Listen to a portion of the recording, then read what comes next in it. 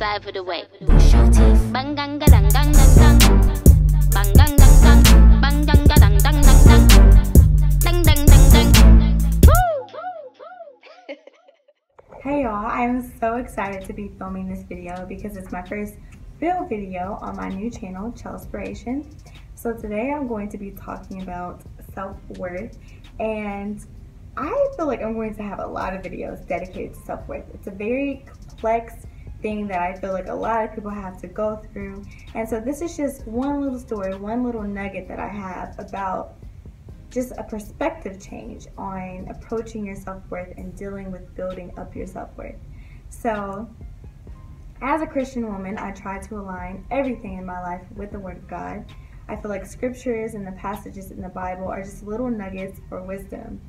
And I love me some Proverbs 31. I will read it over and over again, and it's crazy because I feel like every single time I read it, I learn something new. And so basically, one verse that comes to mind when I think about self-worth is Proverbs 31 and 10. And it reads, "A capable, intelligent, and virtuous woman, who is he who can find her? She is far more precious than jewels, and her value is far above rubies or pearls." So I've grown up a lot in my faith since being in college. I've been in college now 2 years. That's crazy, so crazy. And I feel like when I first came, I was more of a baby Christian, and I'm really growing up. And so honestly, I never really got scriptures. And so that's kind of like one of the things I want to do on this channel. I really want to break down the Word of God and really just show like the practical application of the wisdom in the Bible, because there's so much truth and so much happiness behind the Word of God.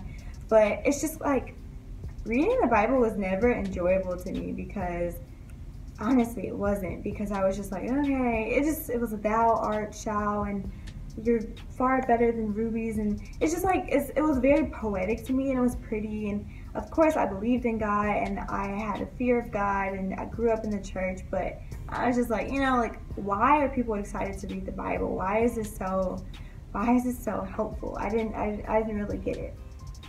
But I really think that God has given me a gift of approaching the Bible in a creative way. And creativity is more than just being able to paint and draw and decorate and all that.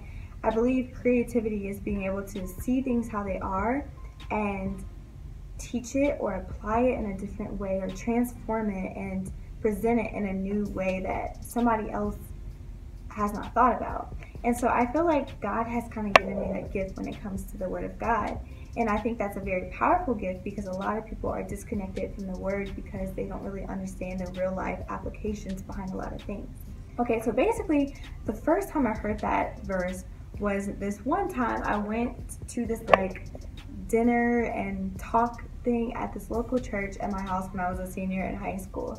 I got this flyer in the mail advertising this lady coming, and basically she's like she's a preacher of purity, and she was a great speaker, and I will find her information and I will link it down below, because she was my first introduction to just like really applying like the actual Word of God and not just somebody's just interpretation of it into my life. And so basically she read that verse and she broke it down, and she just said, think of rubies and think about diamonds and think about pearls and all those great jewels. And she was just saying that God says that a virtuous woman, someone that is living for Him, someone that has a good heart and is trying to align their lives to reflect His goodness, is more valuable than all those things that so many people seek.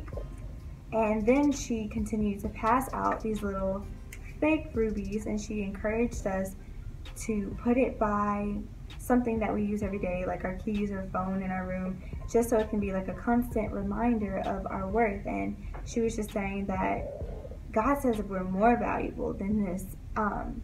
And she was just saying, just let this be a constant reminder. Think about what it would be like to own one of these, and then just in your head transform yourself and just be like, well, God says I'm better than that, And so that was my first introduction to it. And so like a true Chelsi, I just continued to think and ponder and analyze what that really meant. And so basically, after just that little dinner series, I thought it was great. It was senior year of high school when I was entering college, and I knew that I would probably date eventually, and I was making new friends, and I would be embarking on a new journey, and I would have tons of applications and just moments ahead of me that would challenge my perception of my self-worth. And so I was thinking of a graduation gift for myself, and I was like, whoa, it would be so bomb to get like a ring that had like a ruby on it, and I'm not talking about something big, you know, something that had like a ruby on it, just to constantly remind myself of my worth, and that God says that I am great and that I'm super valuable, and these jewels are rare, and that I am rare, and that I'm a jewel on this earth, and I'm better than a jewel on this earth. And I just really wanted that, right? This is the cute, funny part, right? So I go to like a jewelry store. I think I went to Jerry's. Like, I took myself to Jerry's. I was like, you know, I'm about to research this ring. You know, I was kind of ready to ball out because it was like senior gift. You know, I was like, I worked hard in high school. Cool. So I was like, show me the rubies. I was like, I want a ruby ring. And now that I think about it, I feel like they were kind of looking at me. They're like, okay, like, you know, maybe she got it like that. Cool. And so they show me this ruby section in the store, and I find this ring. It was so cute, y'all. I had like a little band, and it was just like a little simple ruby, and I was like, oh, this is perfect. I could wear it, and just whenever I'm doubting myself, I could look down, and it could be a reminder of that Bible verse.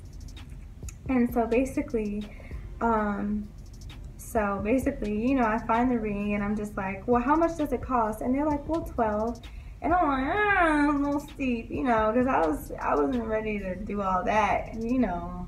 And so I was like, 1,200. I'm like, it is like a real jewel. And I was like, okay, and maybe since I'm graduating, I can convince my parents to get it for me. And it's a good cause, and it's, you know, it's about self-worth, and it's biblical. Cool.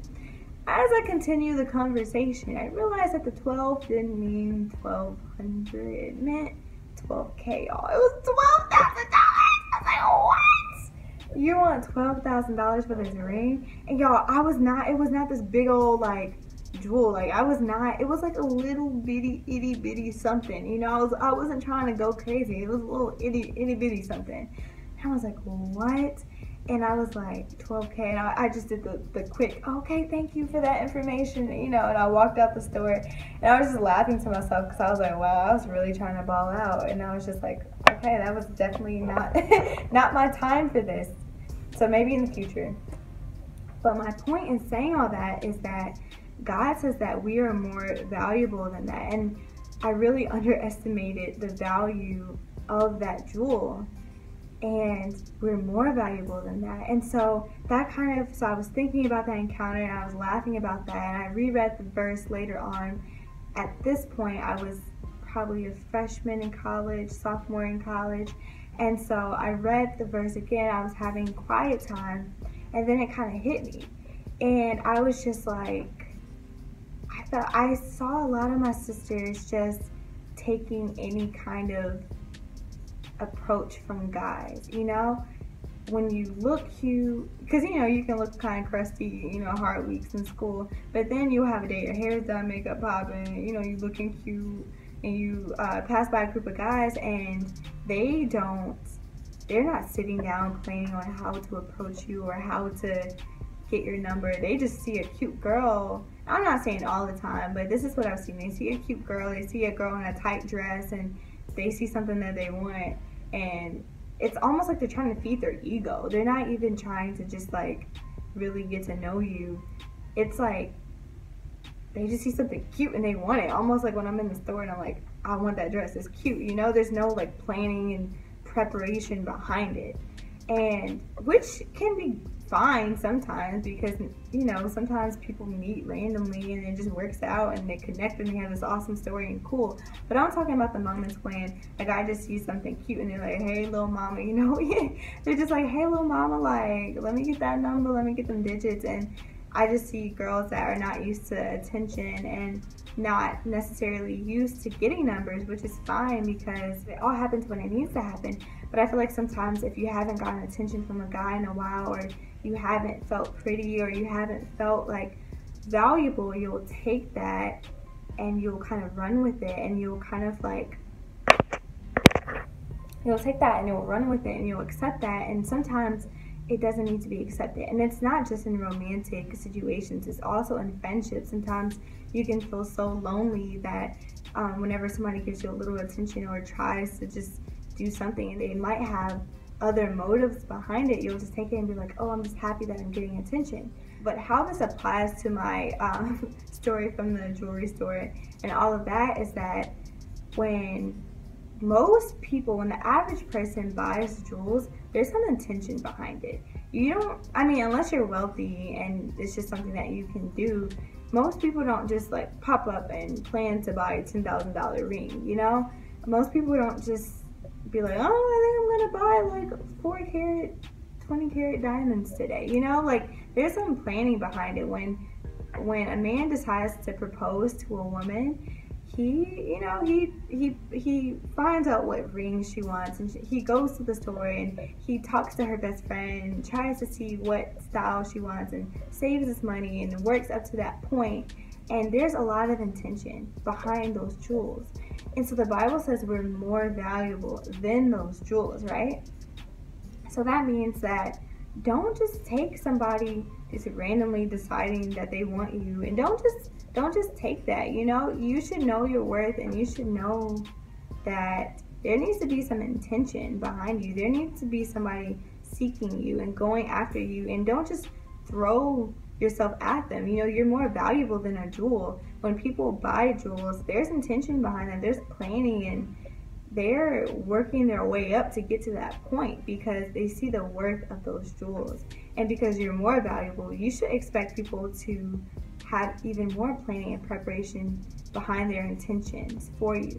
So I hope that makes sense. I hope that little analogy kind of gives you a new perspective on that verse and just makes you think about your worth. And so the next time you feel like somebody just randomly decides that they want to talk to you, you know, because I'm not saying when somebody just randomly sees you and that's an opportunity for them to get to know you. I'm saying when people go like the leaves in the wind and they're like, oh, I think I want to talk to this girl today or that girl. Don't accept that in your life. Know that you're more valuable than a ruby and pearls and diamonds, and know that they need to have some intention behind their efforts if they want you, because you have value. And just like people save up their money and intentionally go buy jewels and diamonds, they need to save up their time and intentionally try to impress you, and not from a woe it's me, I'm the center of attention type way, but you know your worth. And when something is worthy and valuable, there's intention behind it. And just like when you have jewels and diamonds, you don't just throw it away, you treasure it, and you beat yourself up if you lose them, like how Kim K was in the ocean and she was screaming about her diamond earrings. Like, that sucks, you know? Don't let people just throw you away.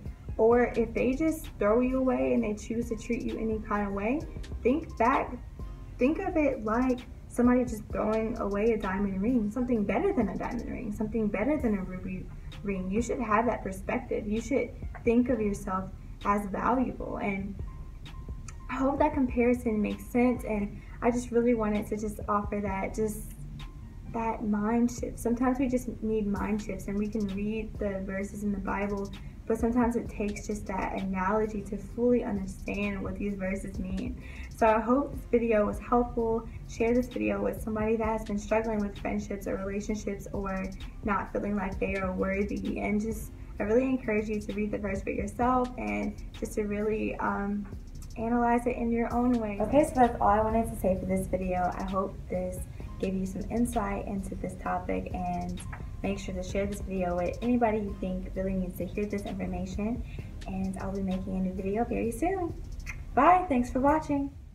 Bang gang ga dang dang dang dang. Bang gang dang dang. Bang gang ga dang.